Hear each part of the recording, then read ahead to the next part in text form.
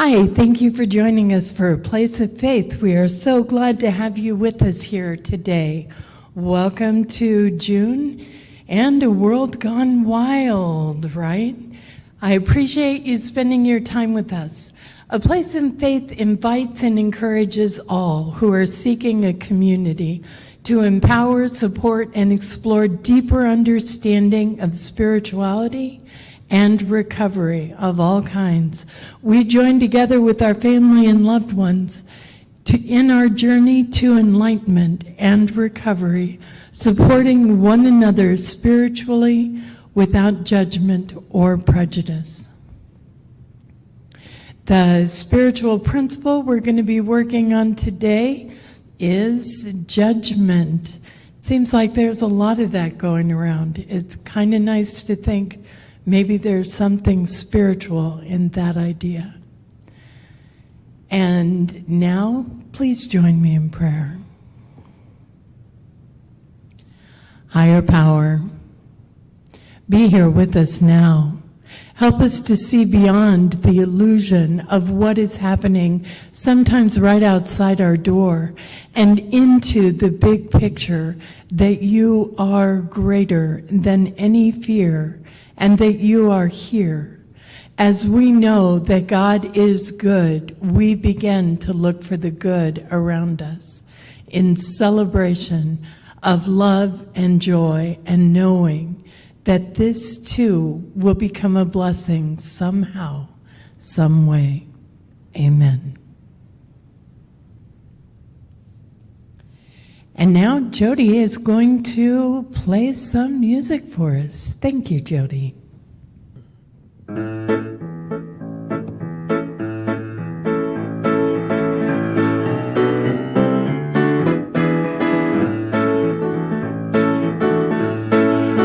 I've got an attitude, I've got an attitude, I've got an attitude of gratitude.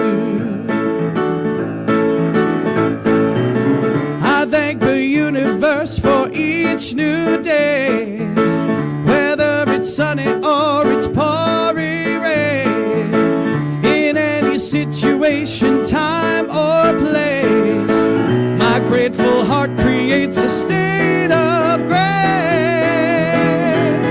I've got an attitude, I've got an attitude, I've got an attitude of gratitude. I won't be waiting when my ship comes in. I won't trade my here and now for something then. I'm finding pleasure in the simple things. It doesn't matter what tomorrow brings. I've got an attitude, I've got an attitude, I've got an attitude of gratitude. When Jesus fed the hungry multitude, well, he did it with a grateful attitude. Although it looked like there was not enough, he thanked his Father for abundant love. I've got an attitude, I've got an attitude, I've got an attitude of gratitude. I've got an attitude, I've got an attitude, I've got an attitude of gratitude.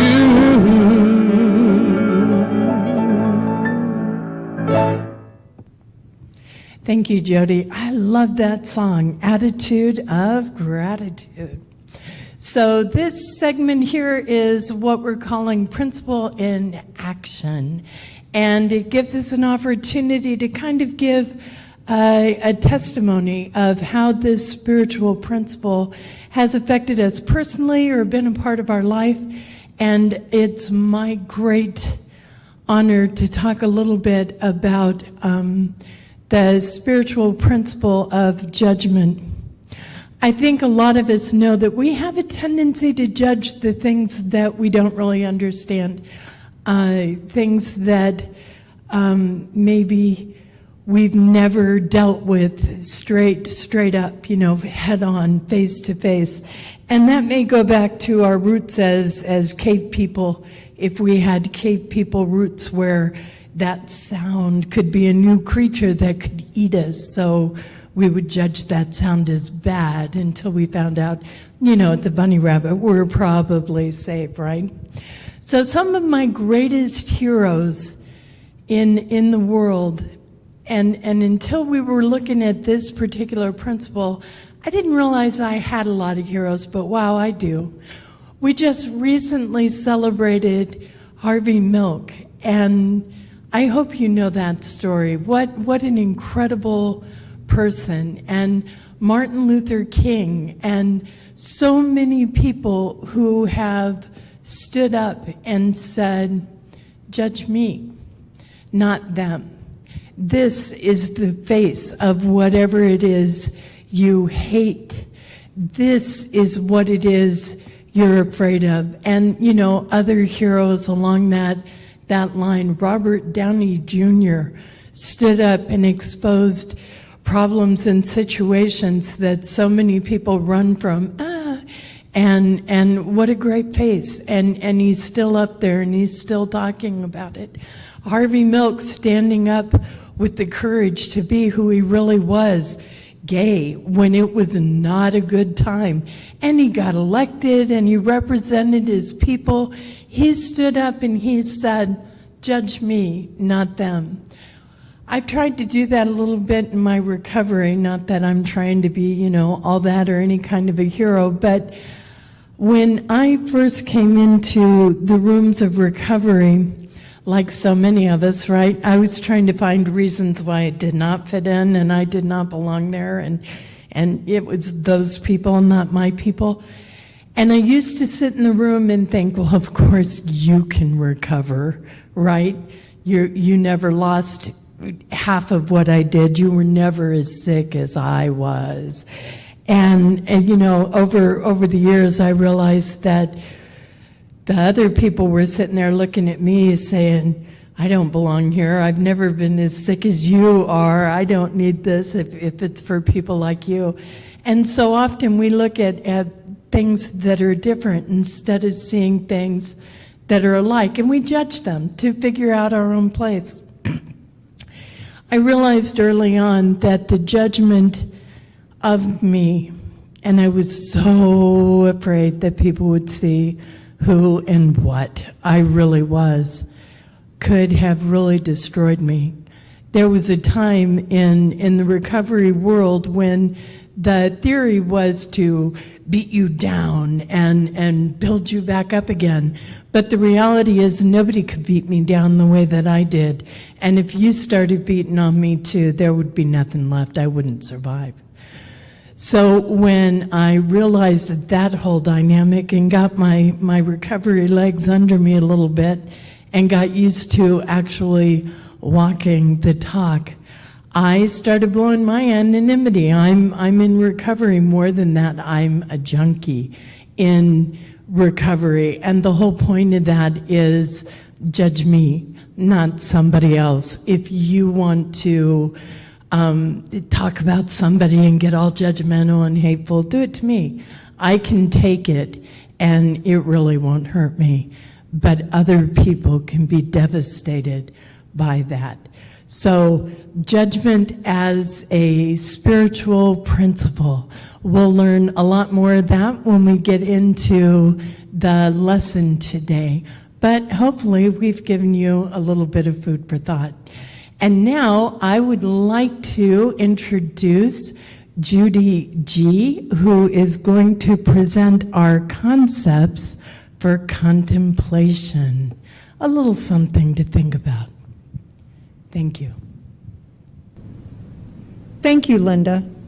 And as we talk about another concept of judgment, I'm going to tell you a story about a Chinese farmer. Once upon a time, there was a Chinese farmer whose horse ran away. That evening, All of his neighbors came around to commiserate. They said, "We're so sorry to hear your horse has run away. This is most unfortunate." The farmer said, "Maybe." The next day, the horse came back, bringing 7 wild horses with it. And in the evening, everybody came back and said, "Oh, isn't that lucky? What a great turn of events. You now have 8 horses." The farmer again said, "Maybe." The following day, his son tried to break one of the horses, and while riding it, he was thrown and broke his leg. The neighbors then said, "Oh dear, that's too bad." And the farmer responded, "Maybe." The next day, the conscription officers came around to conscript people into the army, and they rejected his son because he had a broken leg. Again, all the neighbors came around and said, "Isn't that great?" Again, he said, "Maybe." The whole process of nature is an integrated process of immense complexity, and it's really impossible to tell whether anything that happens in it is good or bad, because you never know what will be the consequences of the misfortune, or you will never know what will be the consequences of good fortune. This was by Alan Watts.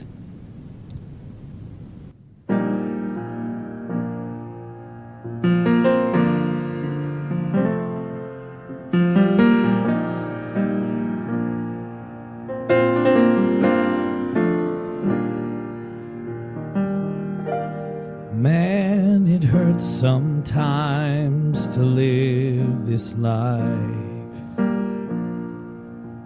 Some days I'd rather run and hide.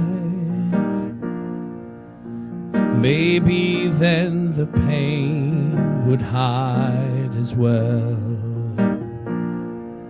Maybe then I could protect myself. But who's gonna win? Is that really living?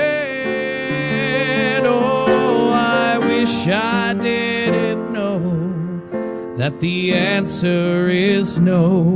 Nobody would win. 'Cause I could close my eyes, pretend I don't see. I could close my mind and pretend that I'm free.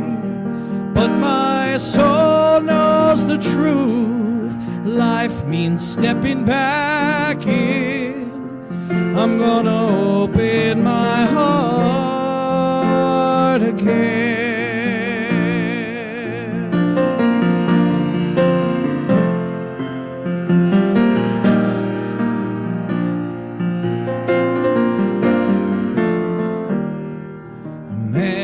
It hurts sometimes when I've done wrong. Some days I'd rather just move on. Maybe then I wouldn't have to cry. Maybe then I could protect my pride. But who's gonna win? Is that really loving? Oh, I wish I didn't know that the answer is no. Nobody would win. 'Cause I could close my eyes and pretend I don't see. I could close my mind and pretend that I'm free. But my soul knows the truth. Life means stepping back in. I'm gonna open my heart close my eyes and pretend I don't see. I could close my mind and pretend that I'm free. But my soul knows the truth, that life means stepping back in. I'm gonna open my heart again.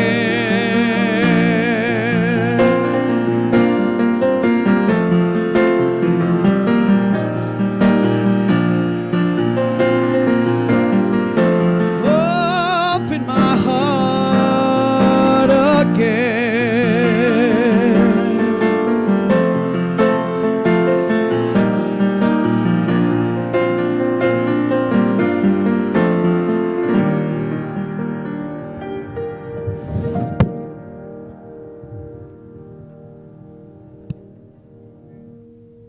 Wow, what a wonderful song. Thank you for sharing that, Jody. Would you please join me in meditation? Let's take a breath in. Relax in your seat and know that you are supported by the divine. As you breathe into this quiet and safe place, take with you the quiet word of judgment. We know that judging others, we judge ourselves. Our ego sets in and tries to tell us the difference between right and wrong. And we know the truth. As we connect deeper and deeper inside ourselves with our recovery, we find that one big truth, that we are all one. We are all together in this, and we have each other. Sit in the stillness, in the quiet, and listen to that truth.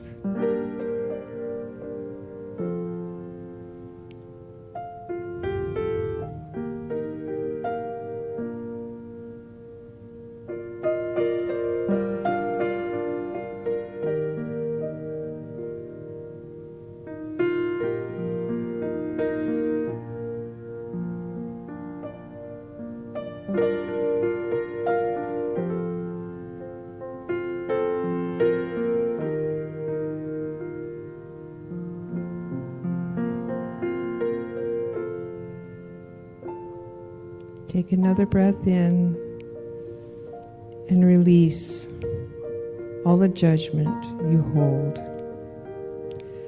We know this is a process to release. And during our week, as we find ourselves thinking in judgment, breathe in and release. Set it down and move on. Step by step, we can do this together in our oneness. And so it is. Thank you, Becky. Thank you, Jody. That was wonderful. Please join me in prayer. God be with us in all that we think and do and say. Be with us in every moment of every day. God, be closer to us than our heartbeat, than our breath. Let us know you're here when we're awake or at rest. we rejoice in all that you are and all that we become when we turn our eyes, our mind, our thoughts to truth and know that we are one. Amen.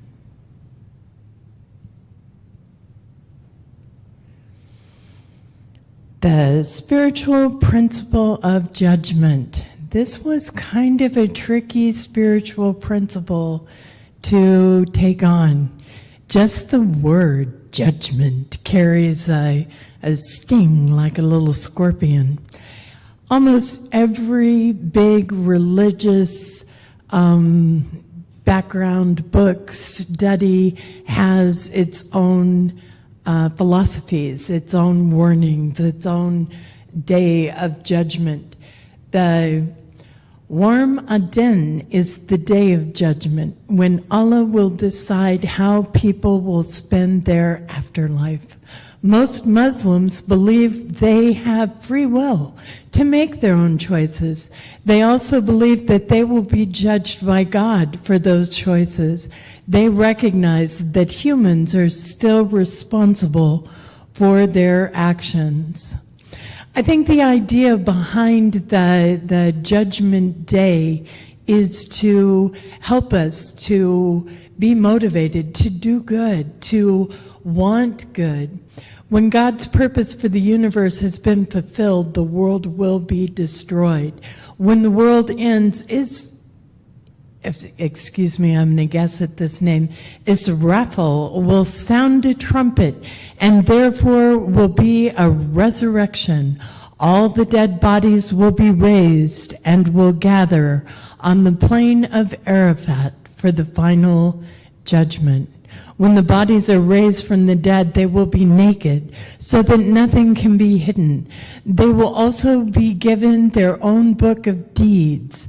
They will take it in turns to read aloud from their book, so that nothing can be hidden. In Islam, everyone, even non-Muslims, will be judged on their good and bad deeds. Muslims believe a set of scales will balance the good deeds and the bad deeds. We all carry with us different beliefs, fears of judgment. In the Christian faith, Jesus was known to say, "Thou shalt not judge." But does that really ever happen? We judge all the time, even when we think, no, I'm not judgmental. I practice absolute acceptance. I don't judge anything.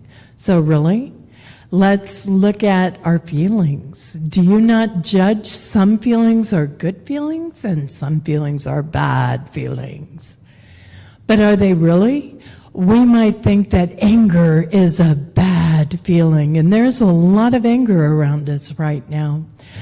But the reality is, anger is an energizing feeling. It's not the feeling that's good or bad. It's what you do with it, what you use that feeling to move you into, to create, to co-create, to become. Another example is love. Love is such a good feeling. We love love. But what happens when we lose love? Do you remember your very first lost love? When we really told ourselves we would never do that again, we would never expose ourselves to that kind of pain, that we had no idea loving someone could cost us so much pain.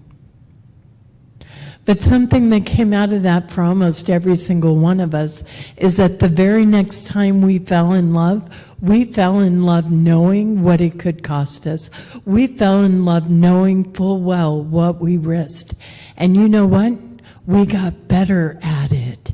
We put more of ourselves, more of our soul, more of our own judgment, our own flavor into that love.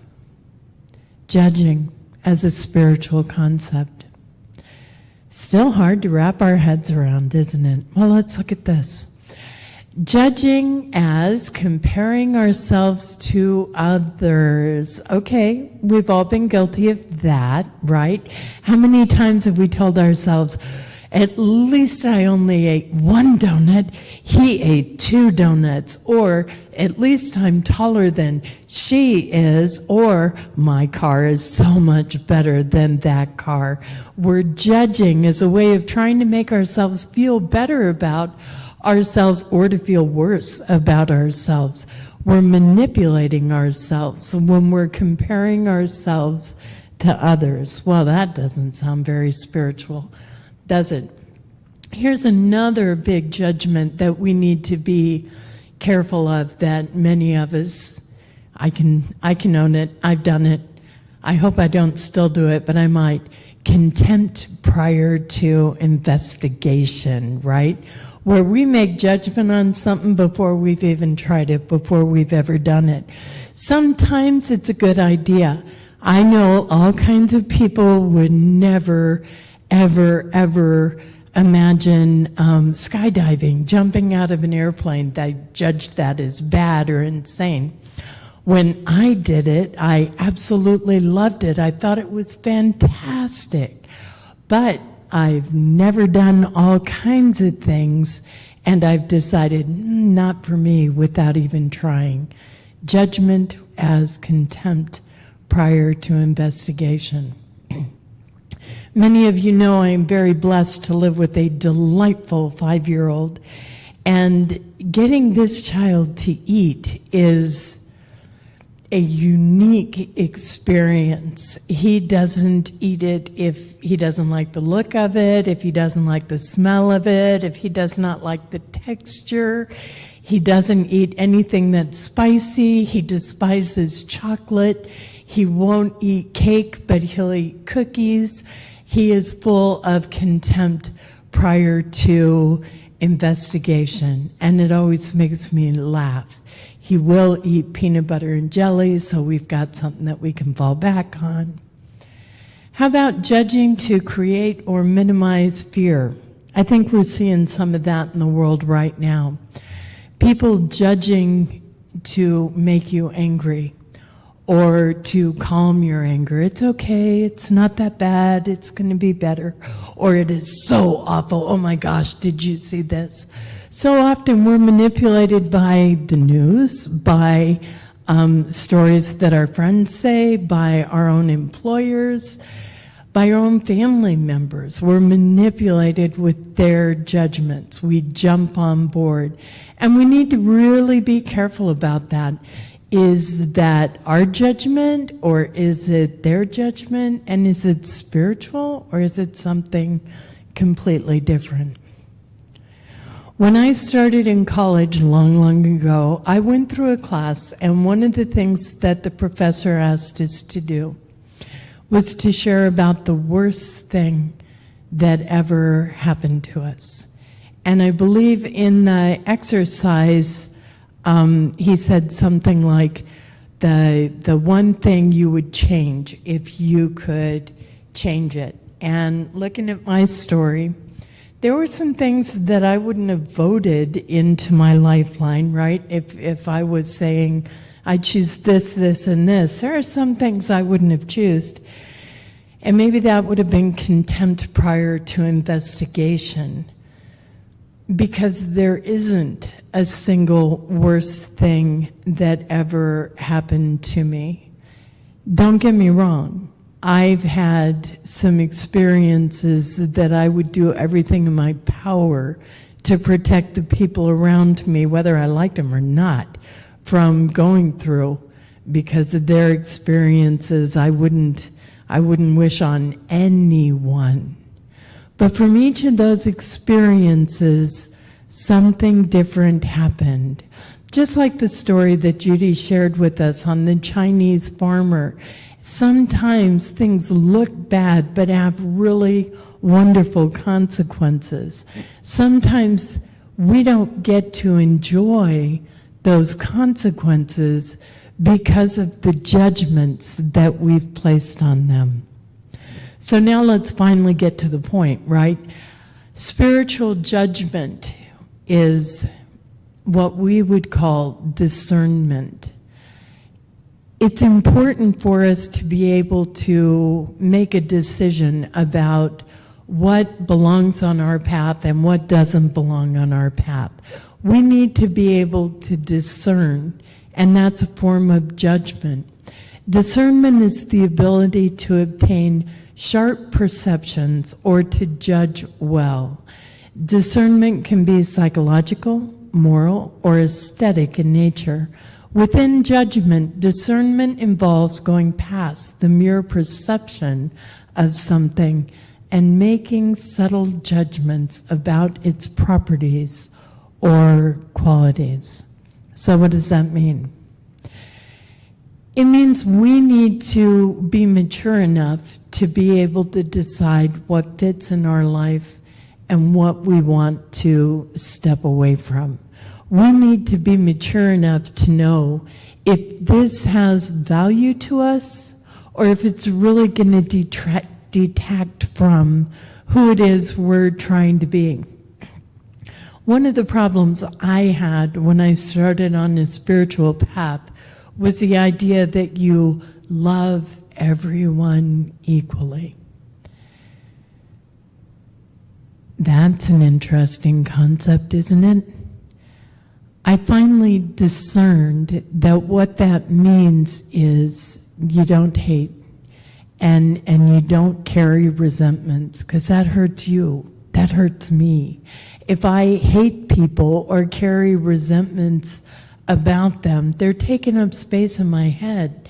They're causing me to change who I am, and they're separating me from the purpose that I'm here for what I want to achieve and who I want to be. I can lovingly decide which of the everyone's out there I'm going to focus on and spend my time with and share my path with and walk along beside. It doesn't need to be every person in the whole world. Every person in the whole world isn't even interested in walking on the path with me. And, you know, some of the ones that want to jump up on my path really don't belong there. They aren't there for the same reasons that I'm there for. And I can use the spiritual principle of judgment, of discernment, to decide who I want beside me, who empowers me and raises me up, and who intimidates me and scares me away, who challenges me to be better, and who keeps me backed off and locked down so that I can't be who I know I need to be. And how do I know the difference? You learn to trust yourself. I've learned to trust myself. And you learn to trust God. Trust your higher power. Trust that you will be able to discern who you want to become, who you want to share yourselves with. What we believe and stand for and why is our discernment, and mastering this principle illuminates our path so that we can see the next step, so that we know we're going in the right direction. Please pray with me. God, we are so grateful as we learn about, accept, and carry into the future our ability to judge fairly, to discern, to be at peace with ourselves, and to know that we are worthy of our opinions, of our instincts, of our decisions, and we are so grateful. Thank you, God. Amen.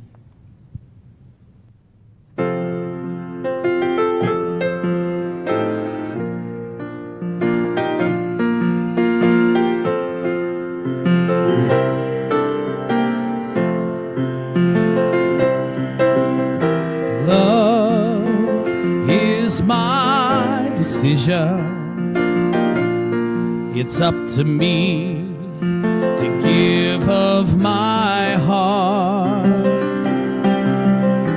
Love is my decision, and no one else can tell me to start. And once I decide to change my mind, God will show me how.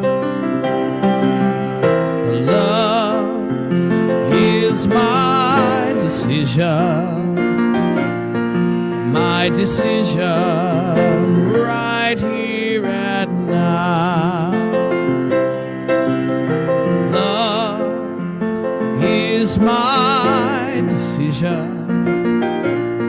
It's up to me to stand on that bridge. And love is my decision. No one else can make me forgive. And once I decide to change my mind, God will show me how. Love is my decision, my decision right here and now. It's my decision right here and now.